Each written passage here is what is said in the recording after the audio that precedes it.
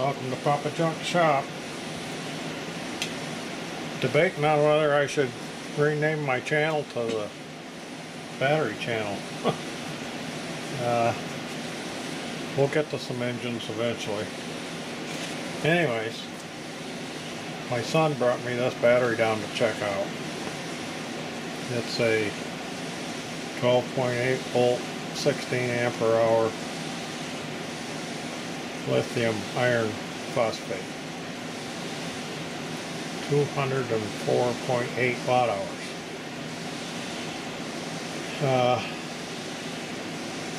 Power, make dreams possible. That sounds like a political statement to me, but oh well. So, might have to get my specs out here. It says capacity 16 ampere hours, energy 204.8 watt hours, charge voltage 14.6 max, charge current 16 amps, discharge cutoff voltage 10, maximum continuous discharge current 16 amps, 32 amps for 3 seconds. Charge temperature 32 to 131, discharge temperature -4 to 131, storage temperature 50 to 86.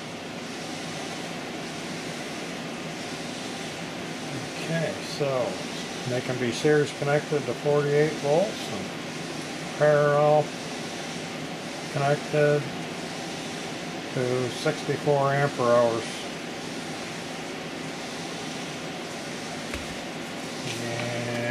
Get a little brochure, weighs 4.3 pounds.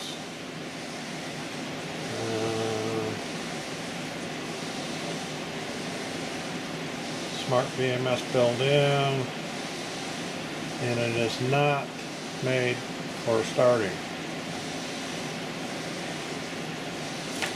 So it's strictly slow drain battery. 16 ampere hours at 3.2 amp discharge. So gonna get a set up here and we'll run her down. He brought it, said it was all just charged, so I'll get set up and we'll run it down and see how it actually does. Okay, getting things set up here. Looks like them are brass. Not sure what size they are. I'm sure they're metric. They're smaller than a 1/4 inch. I'm just putting some lugs on here so I got something to grip a little better with these. Just gonna use these because this isn't a high load test, so okay. So I've got a 40 watt bulb hooked up to the inverter, and it is 330, and we're going to turn around. This test is going to be just about right. We're at 3.5 amps approximately. Oh yeah, I went up and found one of my antique big old meters again, because they're nice and easy to see on the camera. Besides that, they're accurate, and it weighs more than this battery does. So I'm going to let her go, and I'll fill you in every once in a while. Oh yeah, let's see what the battery voltage is. I was going to do that and I didn't. Now let's see. We'll just precariously hang it on there. Okay, 12.98. Yeah, it's 4:30, so we've been an hour. We're still at 3.5 amps and 12.9 volts. Worked a 2-hour mark. it's up to 3.6 now. And 2.81. For 3 hours, looks like we're at 3.8 now. 12.7.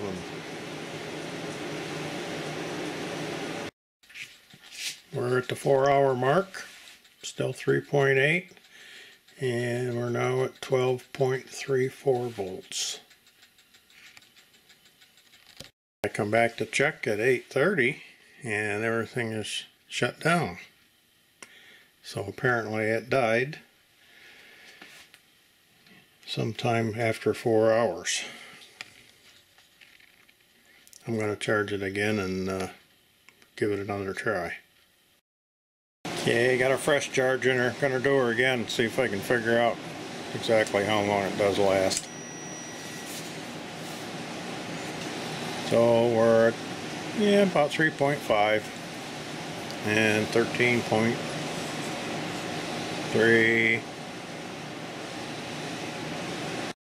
Okay, so my first test, I started at 3:30 and I come out at 8:30 and it already shut down, so I didn't get to see when it shut down, but the amount that we got was 14.7 ampere hours. The second time I did it, I started at 11:10 and it quit at 3:41 and I was there to see it. So this is the amps and hours, and it come out to 16.9.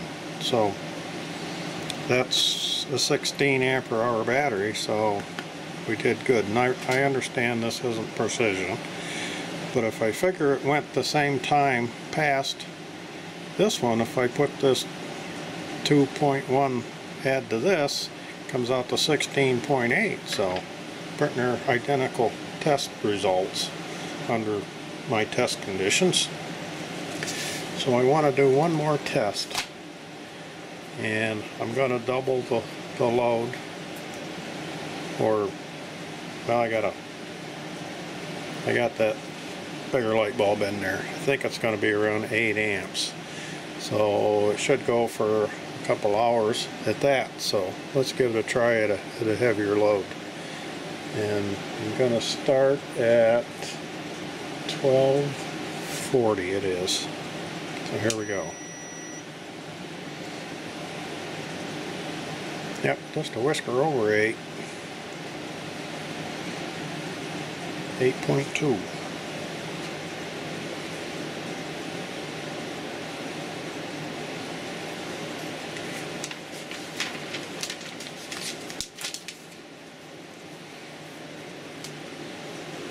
So we'll keep you filled in on the results.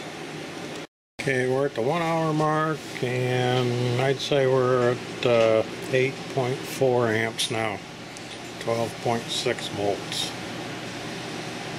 Okay, I think we're coming in home stretch. We're getting a blink on the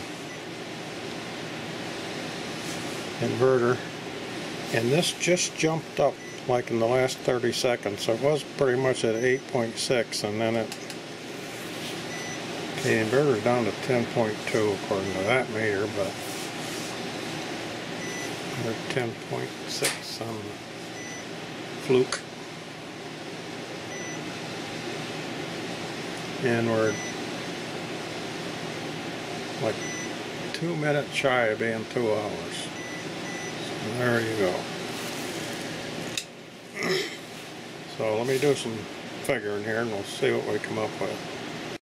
So we started out drawing 8.3 amps, and it ran for an hour and it went up to 8.4. So I averaged that hour at 8.3, and then we went from 8.4 to 8.6 for the next hour, minus 2 minutes. That's close enough for me. So I averaged that at 8.5. So if you add the 8.5 and 8.3, you come up with 16.8, which is almost identical to my other two tests. So I would say that this battery is what it says, 16 ampere hours. And that's the third test with my caveman style test, but I think it's within the ballpark. So I guess if anybody's interested in looking into one of these batteries, you're probably not going to be hurt much. Seems to me like it does what they say. So if you enjoyed this, give me a thumbs up, and if you haven't subscribed, please do. Thanks for watching. We'll see you next time.